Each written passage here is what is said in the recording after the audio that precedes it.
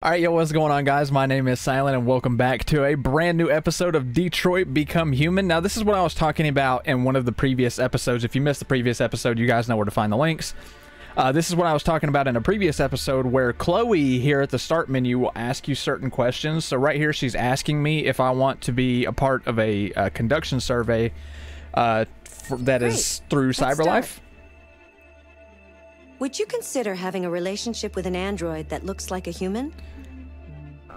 I mean, I guess it kind of depends on what kind of relationship we're talking about. If we're talking about, like, do I want to marry that android and then, like, have, like, android children if it can conceive, then probably not. I think I would still go with human companionship. If we're just talking about fucking, though, absolutely.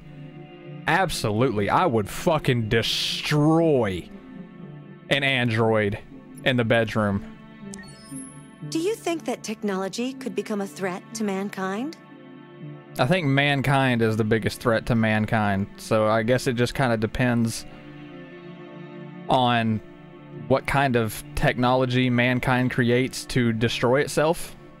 I don't think inherently technology can rise up.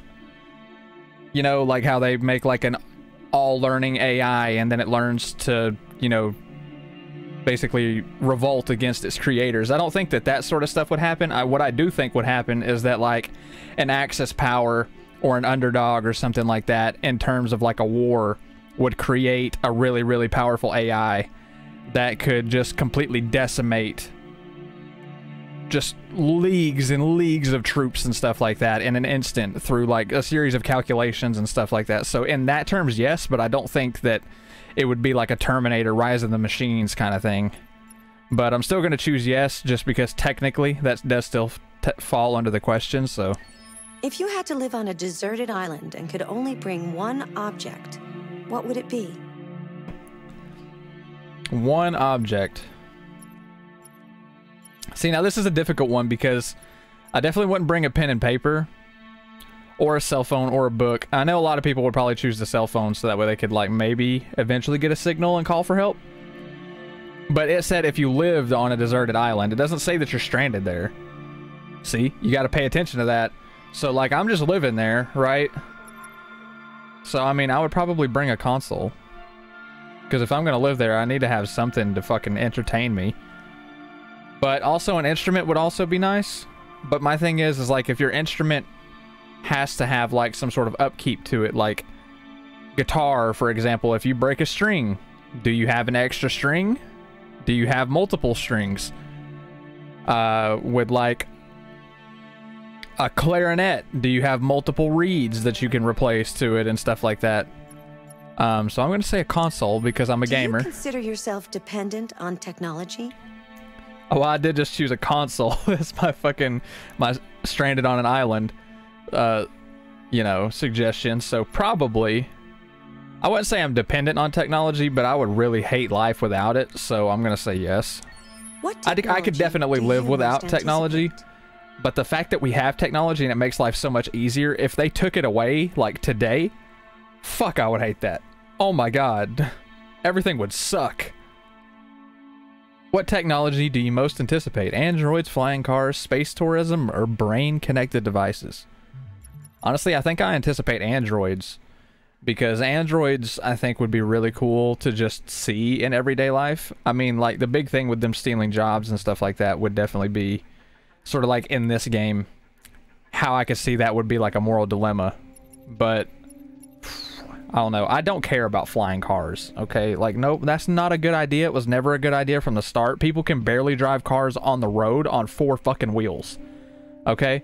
People don't need to have that shit aviated, period.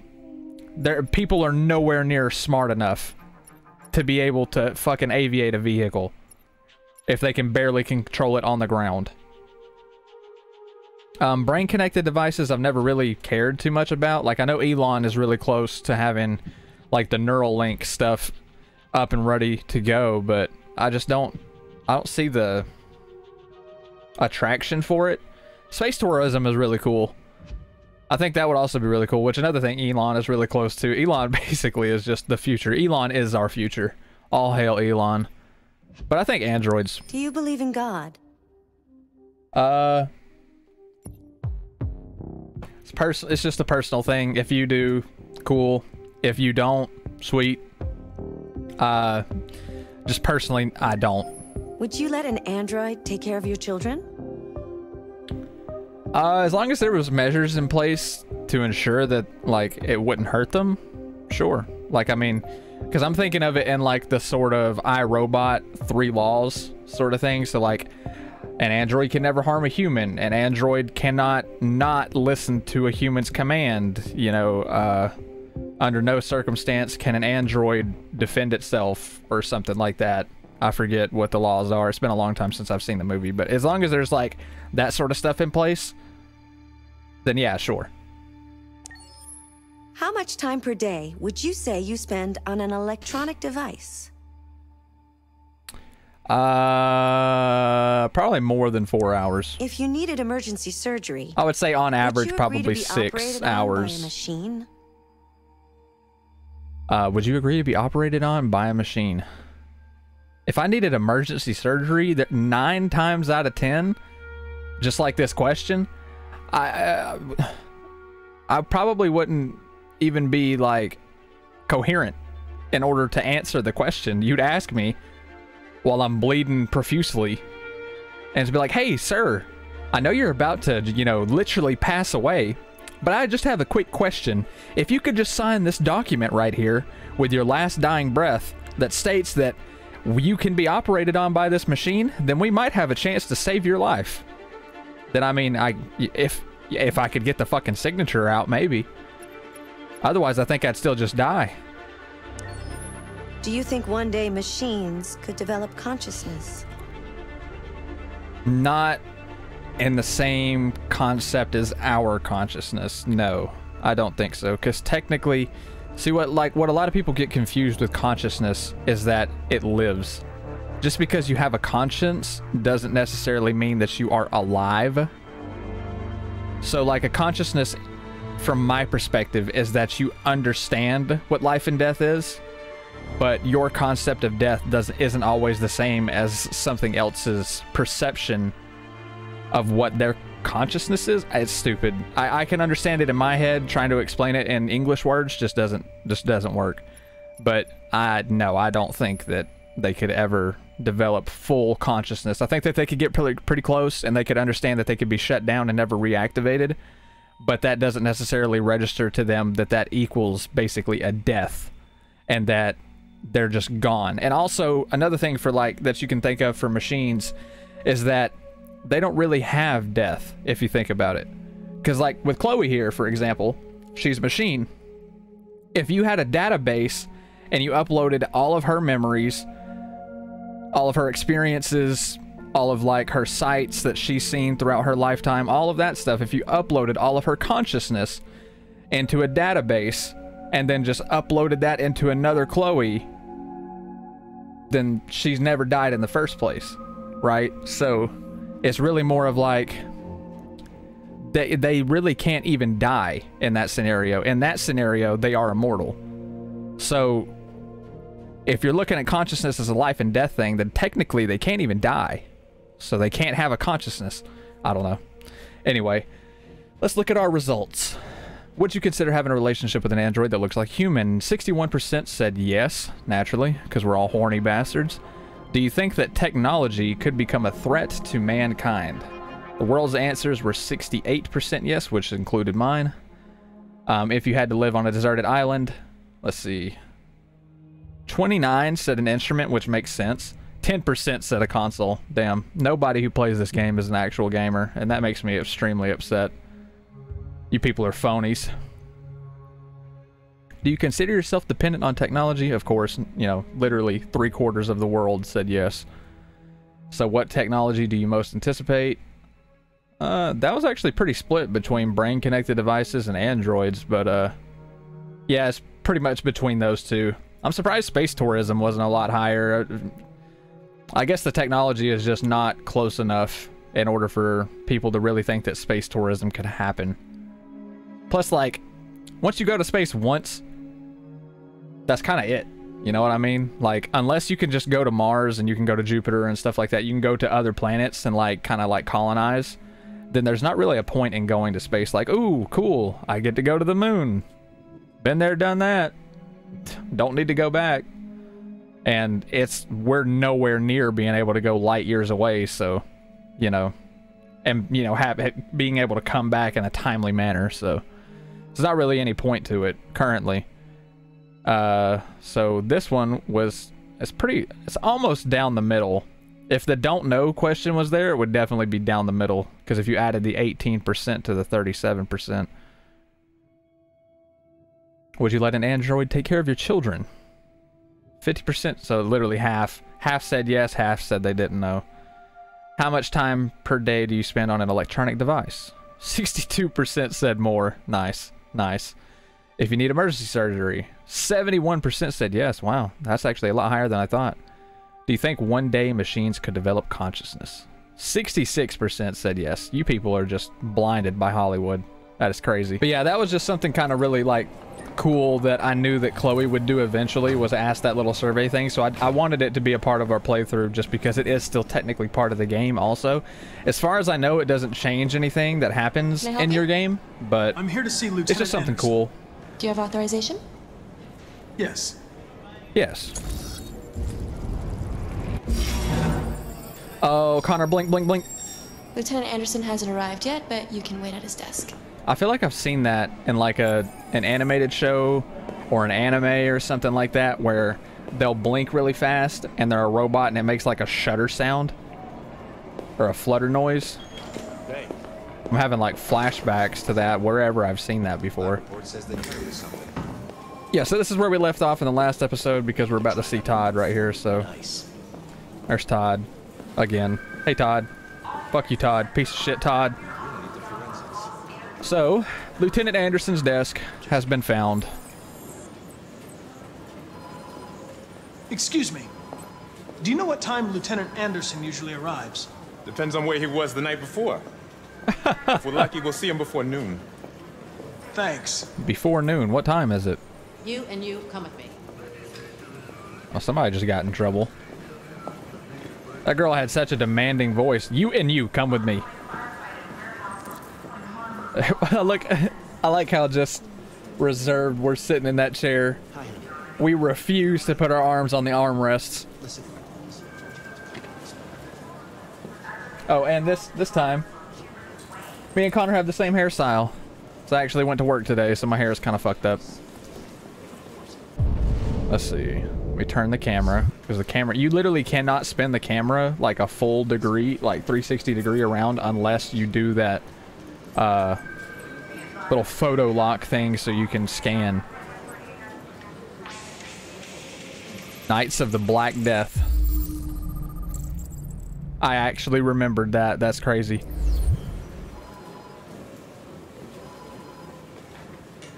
Let's call.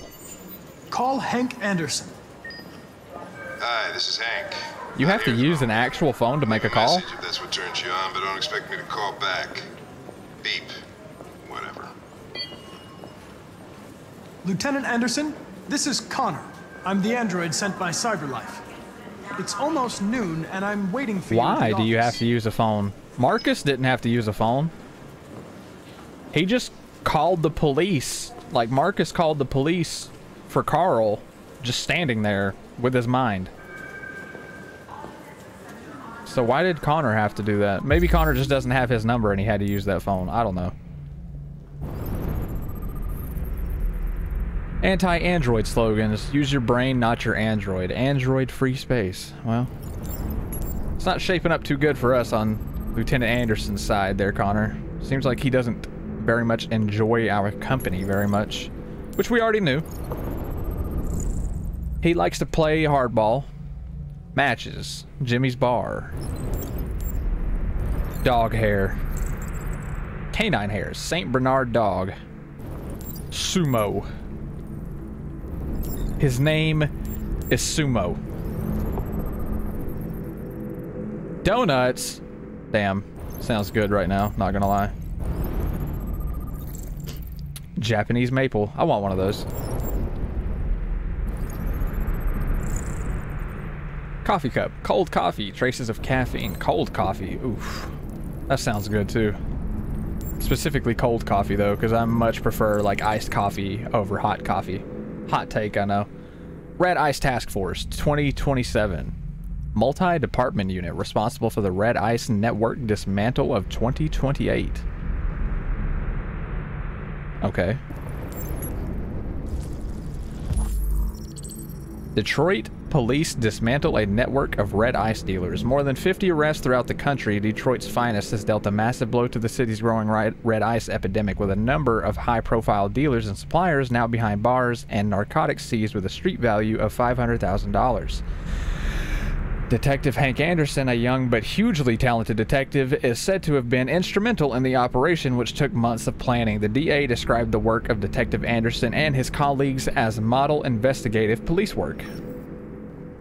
Yeah, so Detective Anderson, Mr. Anderson here, used to be quite the model applicant in terms of a police officer.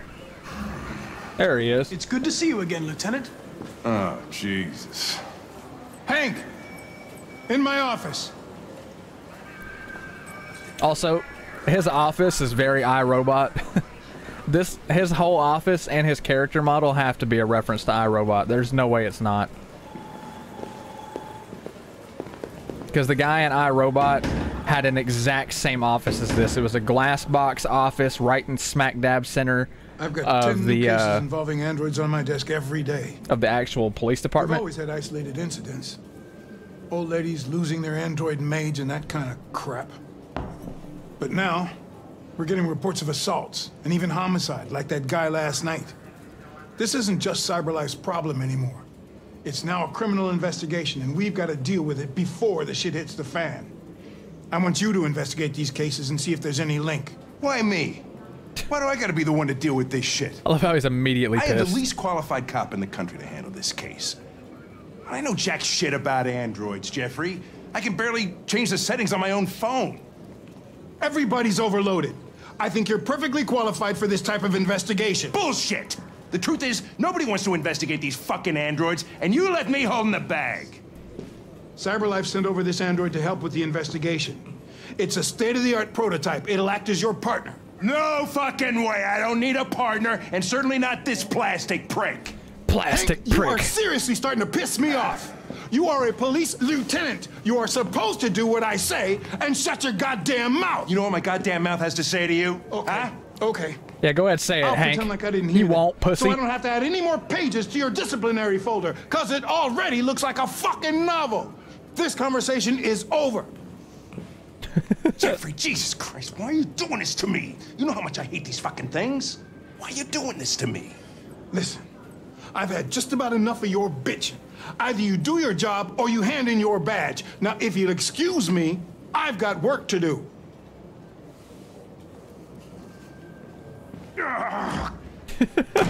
What noise is that, Hank? Come on. Anderson positive file. I would like to start reviewing the case files. Can you tell me where I Talk to Hank. Close the door on your way out. Have a nice day, Captain. Captain Dickweed. You have to add that in. Always. There's Lieutenant Dickweed, which is the dude from the very start of the game, and then there's Captain Dickweed, which is him. Check on Hank. What if I don't want to check on Hank right now? What if I want to let Hank sulk? Detroit Today, the 3 laws of robotic parenting. Yeah, see, so it has to be. This whole fucking room has to be a reference to iRobot. The 3 laws of robotics right there from iRobot. The fucking glass plate, the glass palace that his office is in, fucking reference to iRobot. I'm telling you, I'm not going crazy. I might actually be a little crazy, but I'm just saying, there's too much of this shit's lining up. Family life has never been easier. When CyberLife initially released their child range, the public was skeptical of purchasing a family. Now the collection is one of CyberLife's best sellers, but is this really a surprise? Customizable, removable LED, no hunger, no expensive child care, no new clothes, and not to mention no smelly diapers. The perfect child is just one click away. All its needs can be suspended at the touch of a button. It's child's play, literally. It's the stress-free solution for career-oriented parents, those struggling to have their own children, or miss having a youngster at home. That's pretty cool. That's nice. Just that way, like, I don't know, it kind of makes it sort of seem like they have that option to have like an android kid as like the same alternative to having a dog.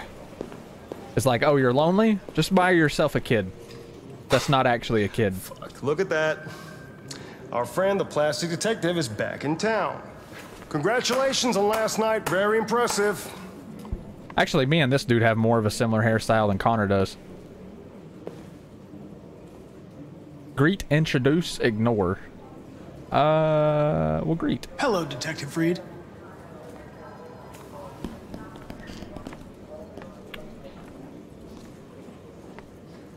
Never seen an android like you before. Model are you? All of them. RK-800. You can fucking see it on my shirt, dumbass. A prototype. Can you not read? So machine's gonna replace us all. Is that it? Hey, you specifically. Bring me a coffee, dipshit. I like how he blinked at him and was just like, refuse. I'm sorry, but I only take orders from Lieutenant Anderson. Oh. This is such a funny scene.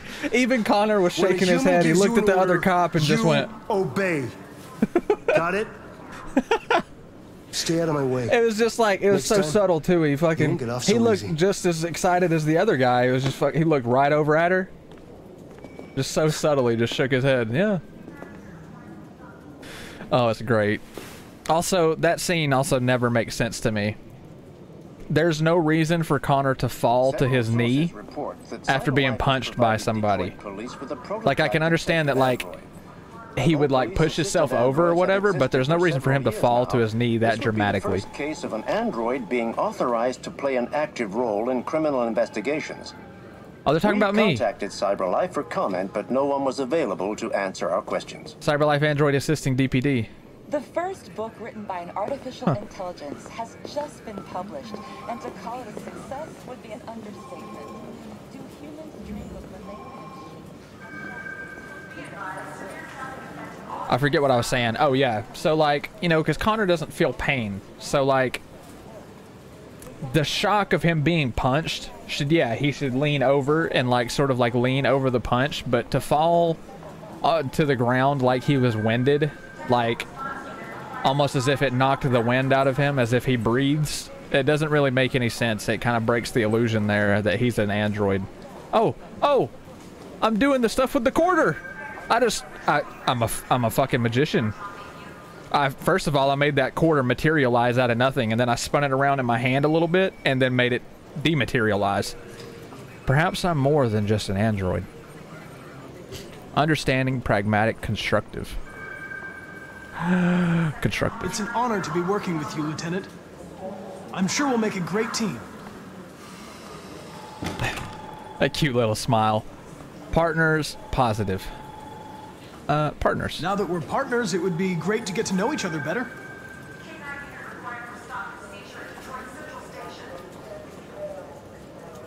Desk, positive.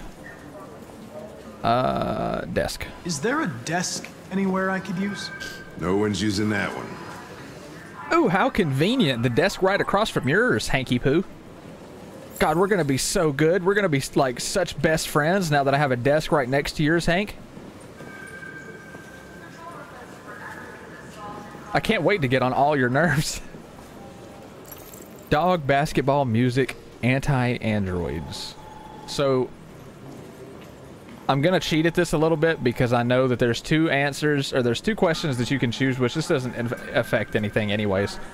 There's two questions that you can choose that give you negative influence on him, and there's two questions that you can choose that give you positive influence. And I'm going to cheat and do the only answers that give you the positive influence. You have a dog, right? How do you know that? The dog. I was at your house while you were sleeping the other night. I like dogs. What's your dog's name? I mean, yeah, the hairs on your chair. Sumo. call him Sumo. Goddamn right you do.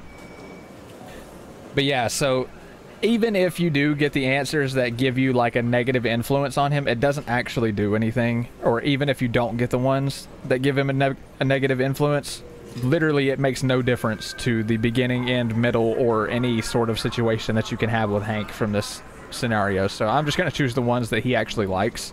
Do you listen to Knights of the Black Death? Just for extra really like bonus that points. music. It's full of energy. You listen to heavy metal? Well, I don't really listen to music as such, but I'd like to. Smart move, Connor. Fowler. Have you known Captain Fowler for long? Yeah. Too long.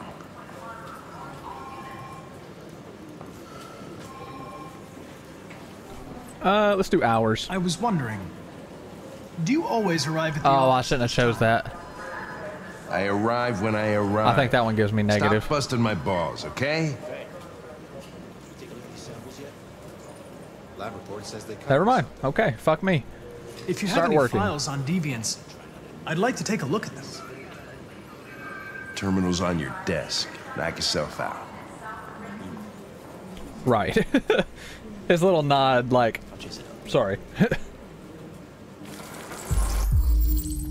Yeah, so right here we can go through all of the case files that's been filed against deviants.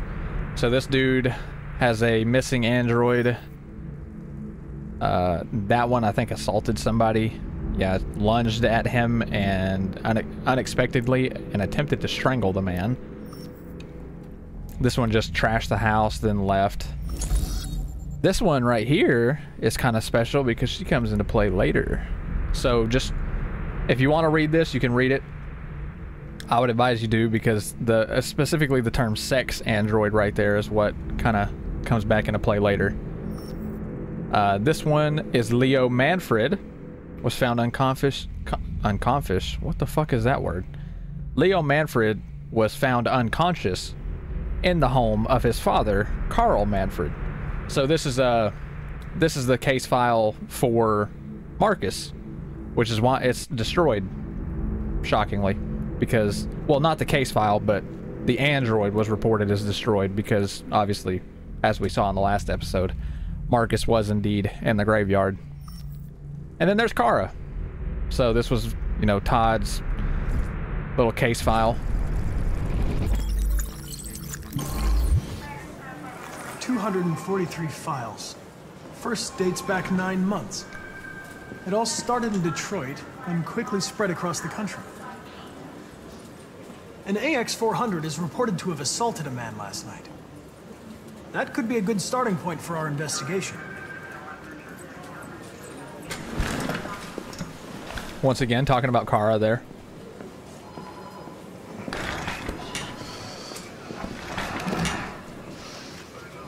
Why we get so close to him? Why are we standing over him like that? Professional, aggressive, direct, understanding. Let's do professional. I know you didn't ask for this investigation, Lieutenant, but I'm sure you're a professional. Why don't you go fuck yourself? Well, Hank, if I was equipped with the parts, I probably would. Determined, resign the mission, threatened. Determined. Fuck. I've been assigned this mission, Lieutenant. I didn't come here to wait until you feel like working. Give it to him, Mr. Krabs, you won't, pussy boy. Oh, okay, maybe he will. If it was up to me, I'd throw the lot of you in a dumpster and set a match to it. So stop pissing me off. But things are gonna get nasty. Just tickle his balls, Lieutenant? Connor, he'll let you go. Sorry to disturb you. I have some information on the AX-400 that attacked the guy last night. It's been seen in the Raven. I'm fucking stupid. I'm on it.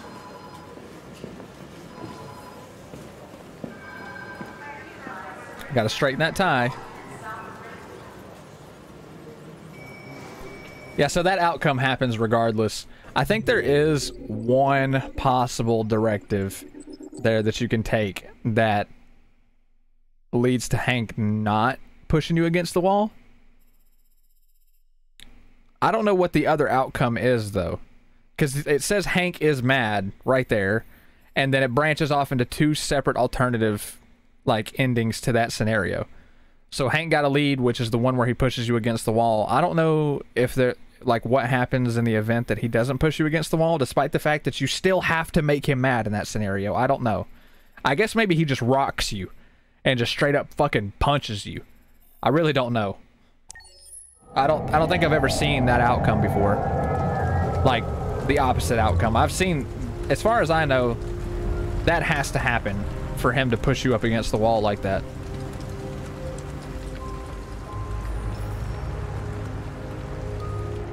So we're back with Kara and Alice. We spent the night in the car.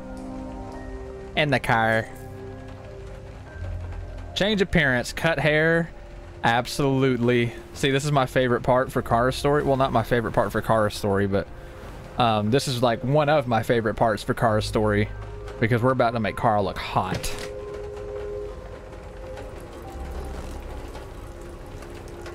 Maybe this is why it was my favorite. Because you can get her the jacket, and the jacket really completes her look once you give her her haircut. Check neighborhood. Yeah, see, so there's a crowbar there, which that'll come in handy in a second. I have to continue to look around.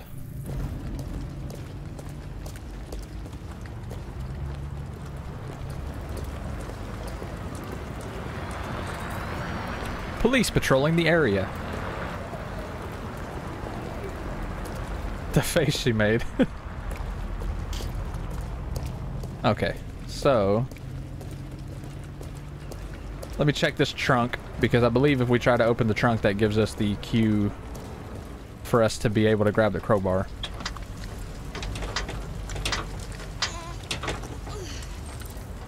Almost strong enough, but not quite there.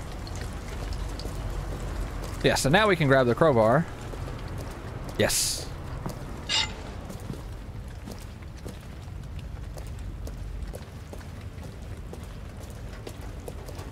Oh my god. It, like, I keep getting stuck on the bumper right there. I don't think that would work that way. That would take so much more than just one quick little push to open up that trunk. That's, without a doubt, that's like a 4 or 5 hour endeavor trying to open a trunk with a crowbar. Yeah! Don't worry, if you don't like the jacket right now, it'll grow on you once we get our haircut. Which is right over here, because thankfully, there's a pair of hair shears just stuck in a tire for no reason.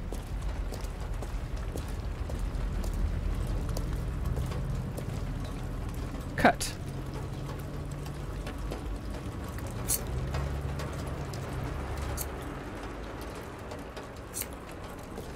So we also get to choose our hair color. Look at that! Oh, she looks so good. Okay, so my favorite to go for in terms of our hair color is white. Because I think she just looks so pretty with white hair.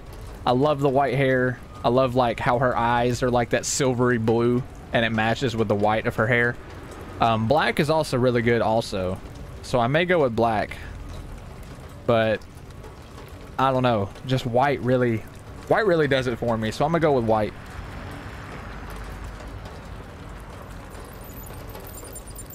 Oh, that was a cool little animation. Once again, thankfully you don't feel pain, so that doesn't usually hurt too bad at all. And now we're human.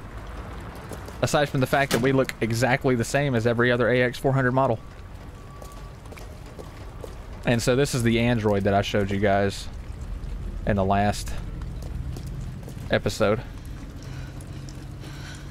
where they literally set him on fire for some reason. So we literally slept next to a dead android, to a dead body, pretty much. So let's wake up Alice. Wakey wakey, it's time for school!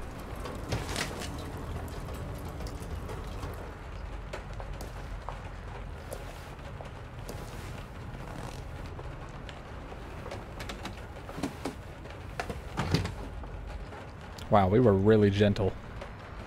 Alice. Wake up, Alice.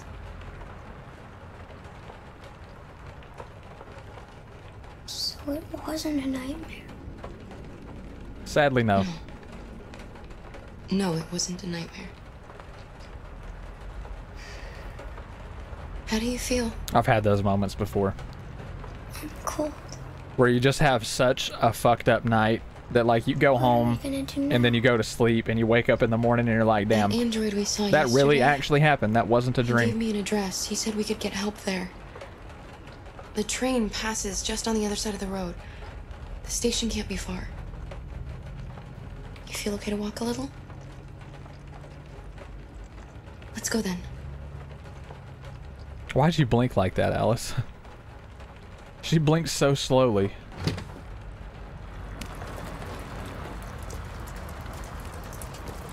You're pretty like that. Thank you, Alice. You really look like a human now.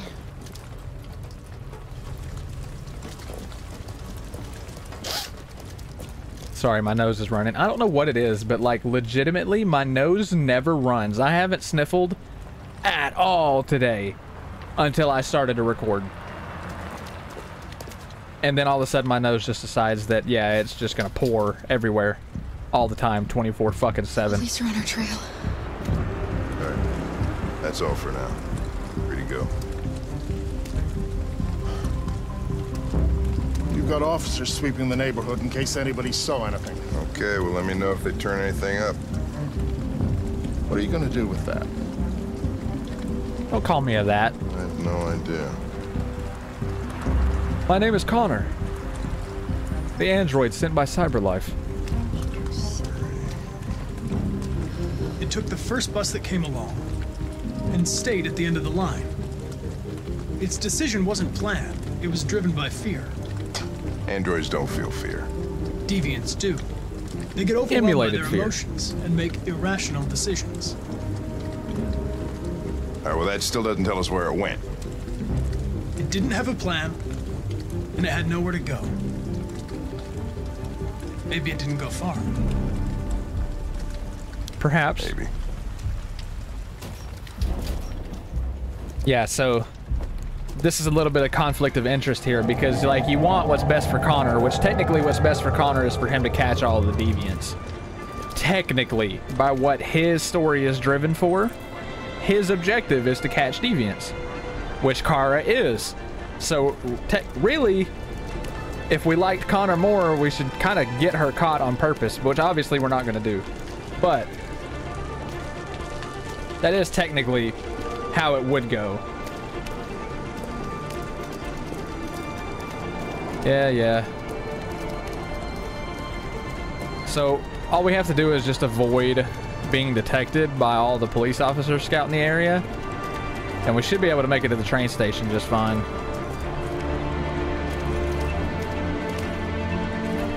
Oh, fuck.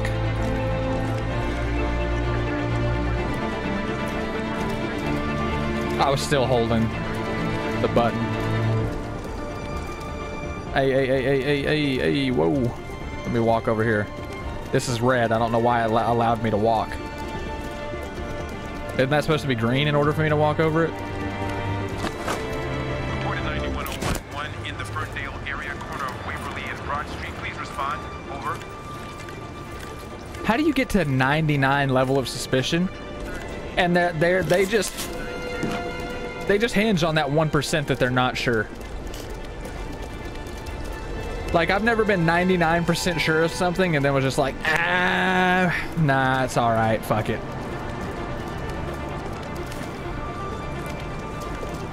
I'm just going crazy.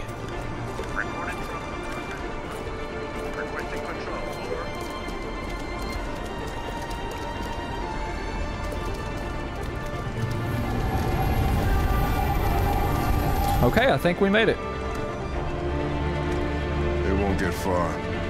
We'll find it sooner or later. Let's go. Yeah, so technically right here, Connor has failed his first mission.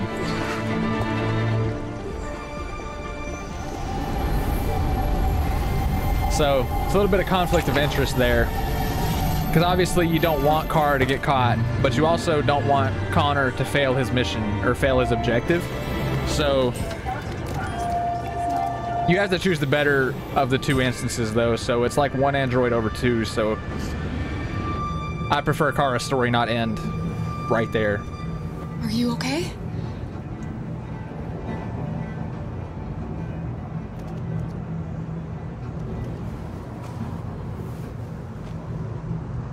Aww.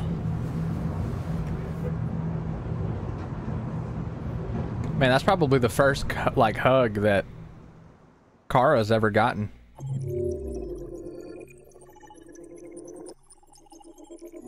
Yeah, so you can see that there's a couple of different outcomes to there's a good bit to that portion there. So from the start, it depends heavily on where you've decided to sleep for the night. So I think this right here is the motel, the big multi-branch scenario, and then the one in the middle is, or no, the big multi-branch scenario here is if you choose to stay in the abandoned house with, I forget his name now, Ralph, with Ralph. So if you stay in the house with Ralph, that is what that leads into. But the middle one kind of branches back into this scenario. So, pretty cool. Several sources report that That's loud. Life has provided Detroit police with a prototype detective android. Although police assistant androids have... Hey, it's Marcus. I'm surprised people don't think that you smell really bad. Because you just crawled out of, literally, like, what are those places called? Like a landfill of trash and android parts. And then just grabbed a random coat that also had been rained on in that same trash place. You must smell awful. Just absolutely putrid. There's a place where we can be free. Find Jericho.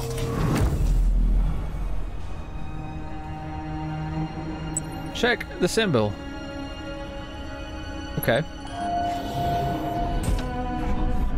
Yeah, so that android that grabbed us in the landfill gave us the key to find Jericho, which is basically like a getaway for rogue androids or deviant androids, which is that little symbol right there. So you have to key up a bunch of these symbols, and each time you find one of the symbols or a multiple of the symbols, it gives you a new location to go to find the next set. So you have to be an android.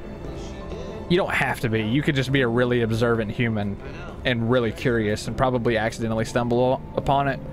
But, I mean, you'd have to be really fucking out there to just accidentally come across it like that. Sure, sounds good. Get the fuck out of here.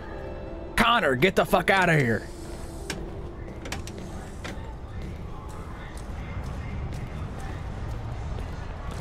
Yeah, so right here, you can see where this, there's two symbols on this wall. So right there is one, and then on his belt, there's another one.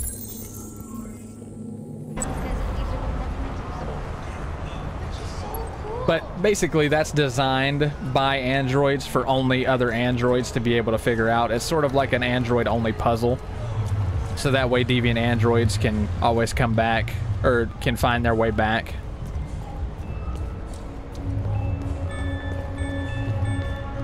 Which is pretty cool. It's pretty smart.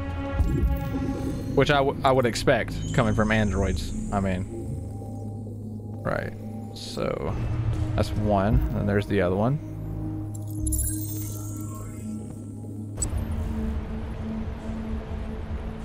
Then we're looking at a drawing, or not a drawing, but some graffiti art of a robot on a wall. Yeah, with the symbol above his head. Oh, there's three of them here. Nice. Oh, the other one is in the stomach of this one. Then the other one is behind that pallet. So we have to crawl in, make sure nobody's looking, because everyone is going to care as to why you're crawling into the bottom of a fence right there. It's not like people see that every day. Well, probably not every day, but they'll just think you're a drug addict. It's okay. And if you get caught, you can always just play that role anyways. So one thing that's cool about Marcus, I don't know if I've explained it or not, but he's also a prototype, a state-of-the-art prototype. There's only one Marcus, just like there's only, technically, one Connor. Even though technically there's multiple Connors, because he's funded by CyberLife, but still. Marcus is not funded by CyberLife. He is his own standalone model, and was a gift to Carl Manfred by a very special person that we'll learn about later.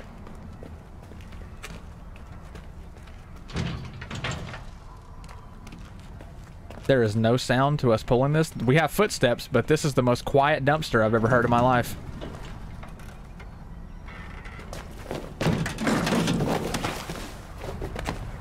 Or should I say the most quiet dumpster I've never heard. Clue updated. So there's one in between the, or right after the word sparkle on a wall. Now I'm not really sure what his prototype model is for, because that's never really explained. Like it says in his report that he is a prototype, but it doesn't really say what he's a prototype for. Like, you know, Connor is a prototype specifically to be the most advanced, technologically advanced, like, detective android in a police force. So he's sort of like the test run for that. And if Connor is successful in his mission, then they'll make a lot more of him and continue to upgrade on him until he becomes basically like an absolute perfect machine and just replaces human detectives altogether. That's basically Connor's, like, whole job. That's what it boils down to anyways. But I don't know what Marcus's, like, ultimate goal is with him being a prototype, because his only goal, or his only task, was to take care of Carl. Which I've read into it. I saw a Reddit thread about it, and from the Reddit thread, it said that Marcus was originally going to be a Connor model, but then I think at some point in production they swapped it. And I don't mean in production of the game, I mean like in terms of production of the storyline. How do I explain it? So basically, like, CyberLife, in terms of production for the Connor model, decided that Marcus wasn't a good fit for that style of android or something like that. So they changed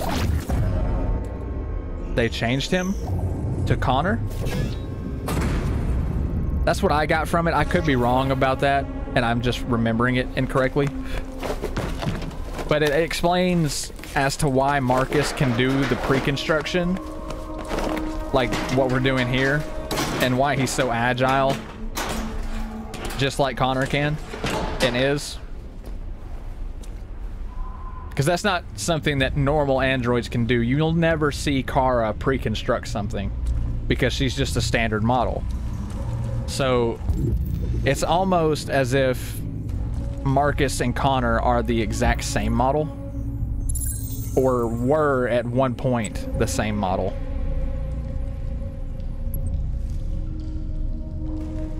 So that's pretty cool to think about.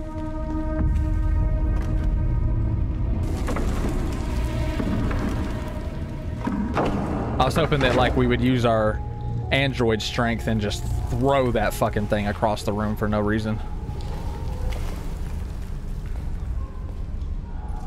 Because, like, sometimes it's shown that these androids are really strong, and then sometimes they're just, like, super weak for no reason. It's very inconsistent with how strong they are, because, like, at some points it's like, oh, they're a robot. They have hydraulic muscles. They can lift so much more than their normal weight, or than a normal person. And then it's like, oh, but they're also made out of plastic, so maybe they shouldn't be able to lift that much or take that much damage. Reach the boat. Very well.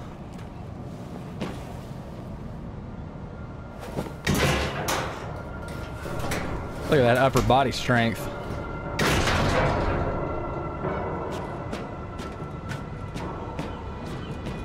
Which it is cool that they found a way to make androids from a plastic composite instead of making them from metal.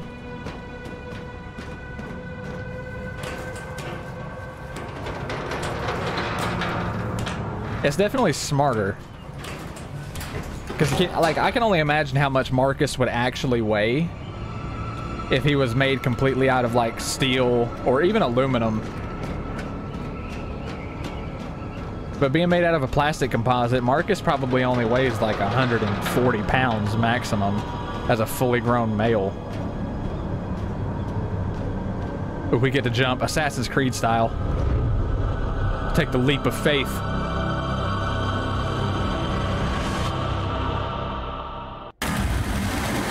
Just imagine if there wasn't water down here.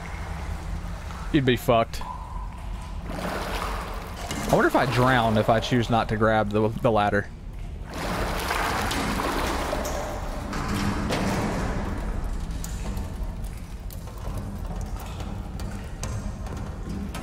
Also, I wonder how they solved the issue of water damaging androids. Or like damaging the components for an android, because like if you submerge the android in water, it makes sense that like it wouldn't damage it immediately. I would imagine that if it opened its mouth and let the water in, or like tried to quote unquote breathe underwater. I know they don't breathe, but you know what I mean. If they like sucked water into their body, I wonder if that would damage it. If that would like short some of its components. Or if there's a way that it can filter water away from its components. Yeah, but by the way, this is Jericho. Sorry, I got off on a tangent and forgot to sort of explain where we are. So this is Jericho. This is where the dude wanted us to go when he gave us that key. When he jump scared us.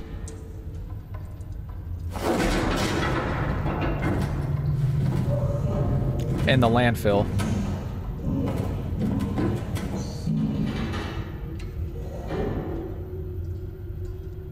I swear to God, I just heard that person saying something. CyberLife's fortune teller computer?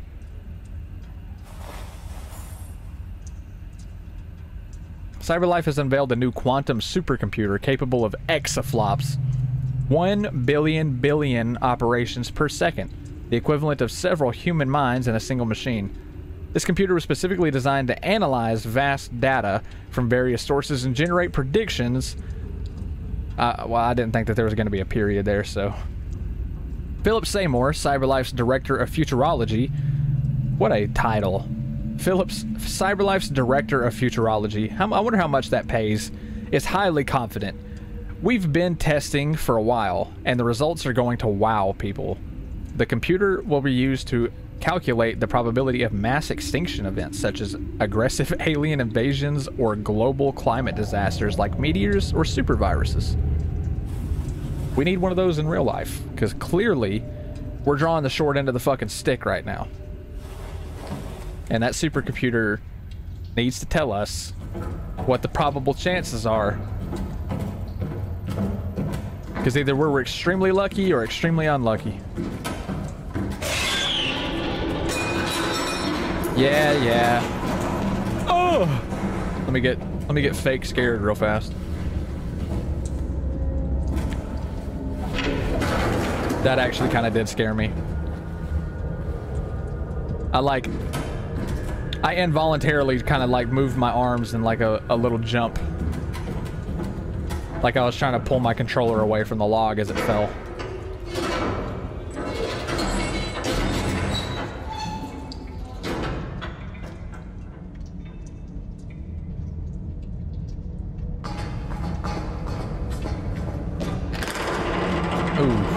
I hate these noises, man. Everything is so fucking loud on this ship.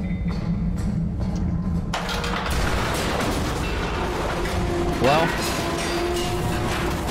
loud noises. Oh. Once again, thank God you don't feel pain.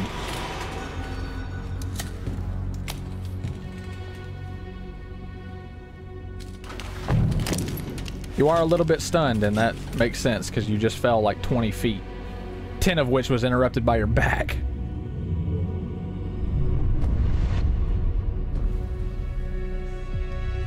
Welcome to Jericho. Hi, Daniel. It's not the same Daniel, obviously, but I believe his name is Simon, that Daniel model. Meet people of Jericho. Fall off catwalk. Well, of course that has to happen. So, it's weird because it almost makes it seem like there is another scenario where you don't locate Jericho. Because it says explore abandoned office, and then there's a secondary little branch right here that goes to another lock option. I wonder if there is an outcome where Marcus just never finds Jericho and then decides to do something different to make his own Jericho. That would be cool.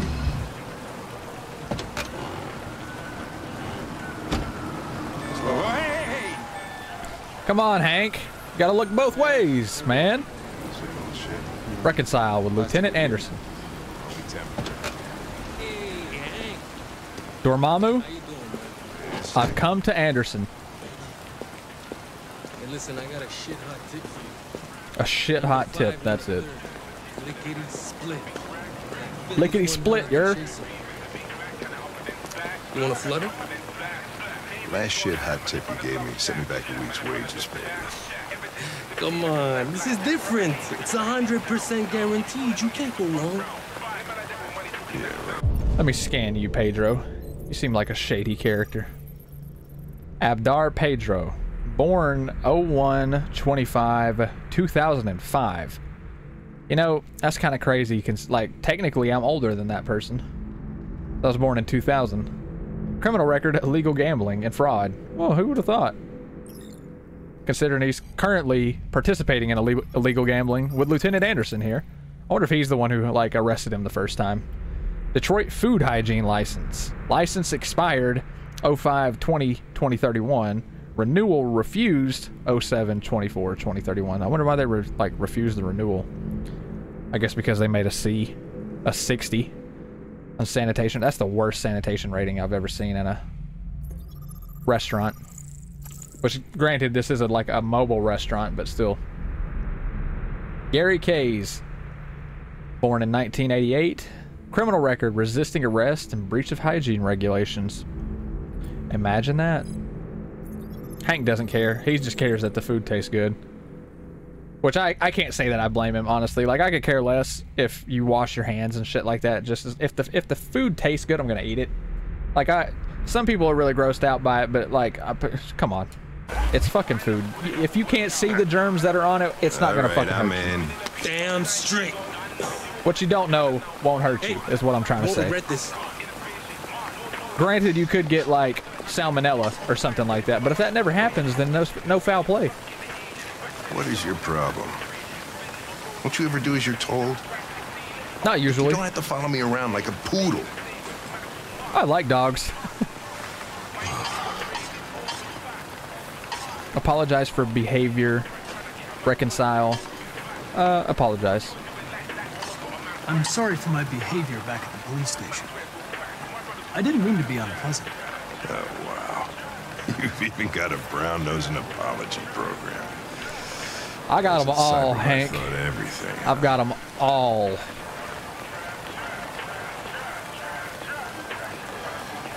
There you go. Let me scan that before you set that down, good sir. Yeah, appreciate it. I love how that kind of looks like a Chick-fil-A container. Like, tell me that symbol on the side of the box doesn't look like a Chick-fil-A, like, bag. Hamburger. 53% water. That's fucking highway robbery right there. Half that burger, over half that burger is water. XL soda. Pineapple passion.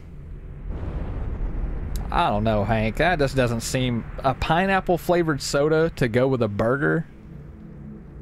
I don't know, man. I just feel like that wouldn't taste good. Don't leave that thing here. Not a chance. Coming from the guy who drinks sweet tea with everything.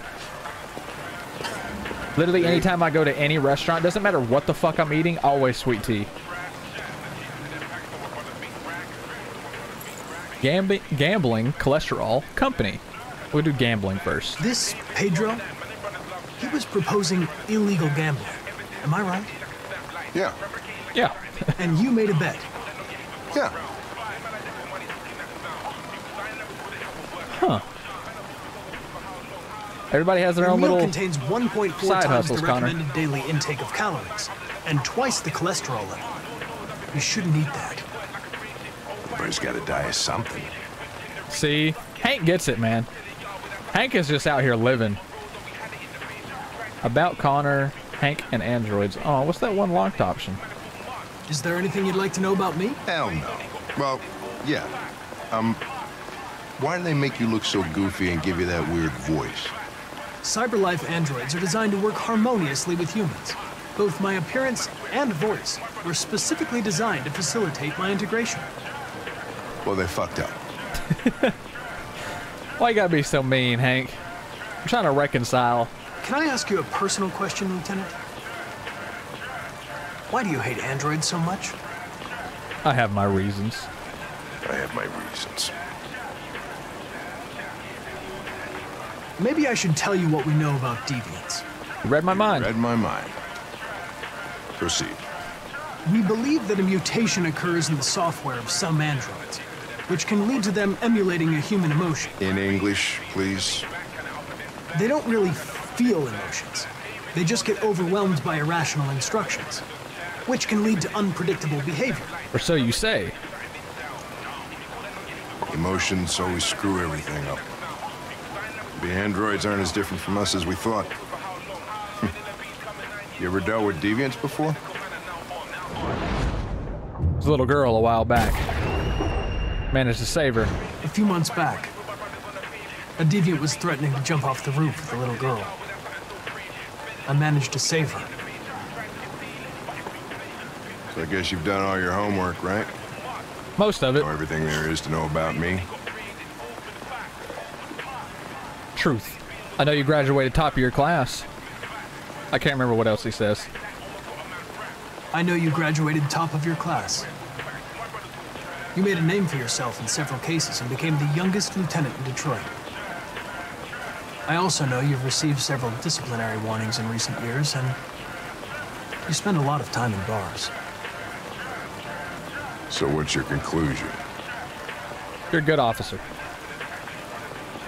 I think working with an officer with personal issues is an added challenge. But adapting to human unpredictability is one of my features. Ah, the little wink. I fucking love it. I just got a report of a suspected deviant. You're melting my heart over here, Connor. We should go have a look. See, look at how sly Connor's acting now. Because now that he's actually spent time around another human, he's picking up on like human traits. He's slowly adapting his personality to fit in with Hank, which is how we're playing him. Hey, Connor. But that little wink right there, and then how he's sly and he's like, I was making a report. we should go check it out, or whatever. Well, do you plan on staying in the elevator? No, I'm coming. I think I'd rather stand in the elevator, honestly. If I stand here for too long, I'll start playing with my coin again. Hey, what do we know about this guy? Not much. Just that a neighbor reported that he heard strange noises coming from this floor. Nobody's supposed to be living here, but the neighbor said he saw a man hiding Feathers. an LED under his cap. Oh, Christ, if we have to investigate every time somebody hears a strange noise, we're gonna need more cops. Yeah, true. Hello? Housekeeping? Anybody home? Open up, Detroit police! Well, somebody's home. Stay behind me. Got it. Personally, Hank, I would throw Connor in there first. I'd give Connor the gun and then just let him just sweep the place. So I promise you, Connor can land a shot way quicker than you can. Plus, Connor can come back, which Hank doesn't know that currently, but, you know. You gonna go? Let's go! Damn, you're slow. Old man. What the fuck fuck is this? All the pigeons. Jesus, this place stinks. Yeah, so there's a neat little Easter egg with this game. I think it's a cheat code, or our man's gone. It was just like a game, like a dev thing. Basically, the developers thought it would be funny to replace these pigeons with Connors, like little Connors, and they act the same as the pigeons or whatever, but like Hank walking around all around all of these little Connors is really funny. I think there's a video of it on YouTube. And it was, I think it was actually posted by the developers. It's really funny. Let's take this. This is fresh air. LED biocomponent deactivated 11/06/2038. Its LED is in the sink. Well, I should take that. That's evidence. It was an android. No human could live with all these fucking pigeons. More blue blood that we just tasted, reported missing.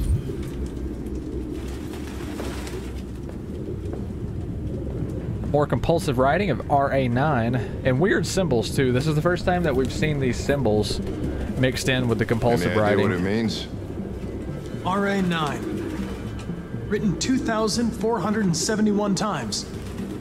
Why would you count that? Same sign Ortiz's android wrote on the shower wall. Why are they obsessed with this sign? Looks like mazes or something. Obsessive compulsive writing. There's a chair. Analyze.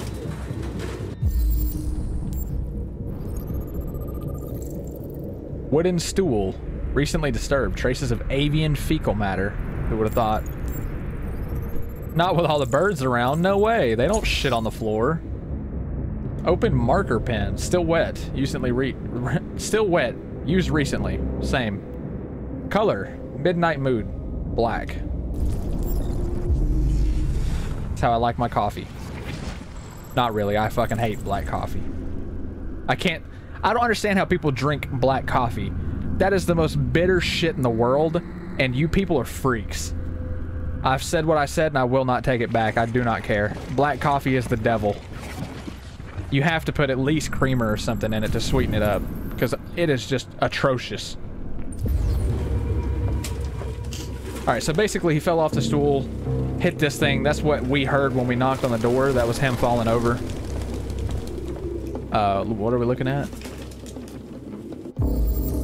RT. Military jacket. Second hand. RT. Probably initials. It is, and this guy's name Rupert, I think. That's something your mom... Finger marks. Recent. Traces of avian fecal matter. No way. Not in here. Metal hook. Recently broken. 100% stainless steel. See, like, how does an android break 100% stainless steel hooks if they're made out of plastic and aren't very strong? Which, I mean, granted, it was probably just an old cage and it was rusty and it broke that way, but, you know. Skid mark. Recent. Same. Trail width. 19.6 inches. I got something 19.6 inches. Traces of galvanized steel. Reconstruct.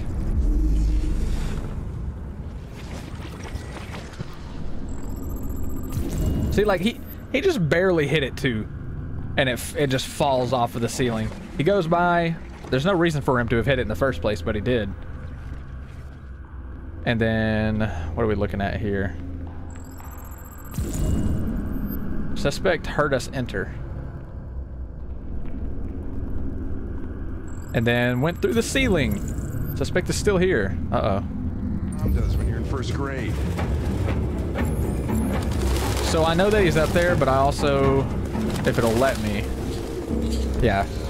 There's something that I can get behind this poster, so I'm gonna rip this poster down real fast. You don't learn anything by actually scanning the poster. It's just like a little like field working poster for agriculture. Maybe I have to read it. I don't know. Okay, urban farm poster. You're not gonna let me pull it down? Because I know for a fact you pull it from that fucking corner. Oh, you have to stop inspecting Jesus, it. I hate these things. Oh, fun fact too. If you take too long to find Rupert in this area, Hank just leaves. He's like, Connor, come on, we're taking too fucking long. I want to get back to the office. And then you guys just leave and Connor fails his mission. So you're not really under like a time constraint for this. That's what I wanted to grab too, by the way, was that book, that diary. I don't know. It looks like a note. Yeah, it's just a fun fact. Goddamn fucking pigeons! Hey, Rupert! What are you waiting for? Chase it! Don't mind if I do, Hank. Terminator style. God, I'm so fucking fast. You don't stand a chance, Rupert. You might as well just give up now. A standard puny android against my articulate prototype self? You don't stand a chance.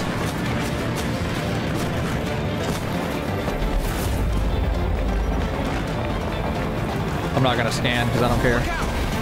I already know the paths that I'm gonna take. It's all the fast but risky. I don't ever go the slow route because I just don't care that much. I'm pretty good at quick time events.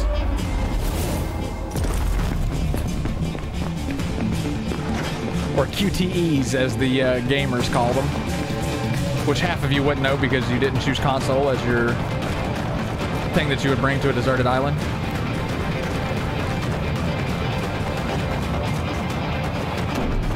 Come on, Connor. You're almost there. Oh, you almost cut him off right there. You got real close.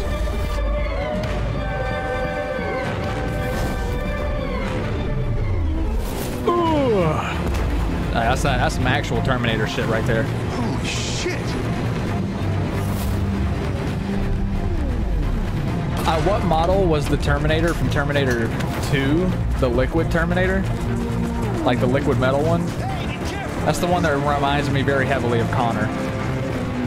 I feel like Connor was based off of him to a certain degree, and then just given a personality.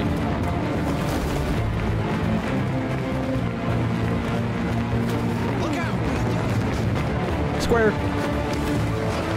I love how every time we jump, he jumps. Circle. And then we get to cut right here. X.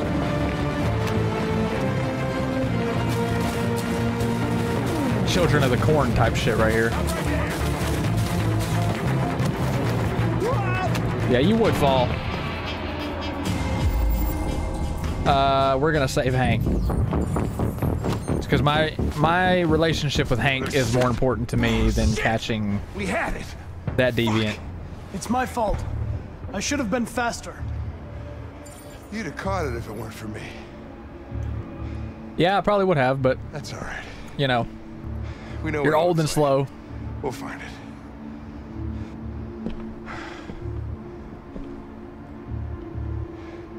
Hey, Connor. Nothing. Come on, you could have at least said thank you. Come on, say it with me. Thank you, Connor. See? Wasn't that hard, was it? Okay. Well, I'm going to go ahead and end that episode here, guys. Thank you so much for watching. If you did enjoy it, please leave a like on the video. Leave a comment down below. Tell me what you thought. And hit that subscribe button. If you're new around here or if you've returned for a couple of videos, just check out the channel. I'd really very much appreciate it. We just hit 50 subs on the channel so far. So that's actually really, really good. I've been at like 46 or 47 subs for like 8 months. So finally hitting 50 subs. It feels really nice to finally have like an even number with the big 5-0 right there. So we're still growing though, still going strong. So I do want to thank you guys for 50 subscribers. I really do appreciate that very much. But one thing that I do want to say before I end it is that the reason why I like to save Hank here is because if you don't save Hank, that ruins your relationship with Hank for like the rest of the game. It's really, really, really difficult to get Hank to really start to like you again if you don't save Hank there. He doesn't die, obviously, because he has an 89% chance of survival, I'm pretty sure. He gets himself back up on the ledge, and you do catch the android if you choose not to go and save Hank. But the android kills itself anyways, and you don't learn anything from it. So it's literally useless. It's a useless decision that's specifically put there to just see if you will to see which path you're trying to take. If you're trying to take the more machine path and be a machine as Connor, or if you're trying to be a more sympathetic, sort of leaning towards the deviant side on Connor's side. So I'm pretty sure that's what that whole situation is set up for. Which, of course, we went to the more deviant side and went for the saving Hank, because I would rather Connor become a deviant for saving Hank than him become a complete machine and have like Hank hate him. So that's my thought process behind that, and I just wanted to explain that. But now I'm gonna end the video for real. So thank you guys so much for watching. I'll see you in the next one, but until then, stay safe, and as always, I'll see you later, guys. Peace out.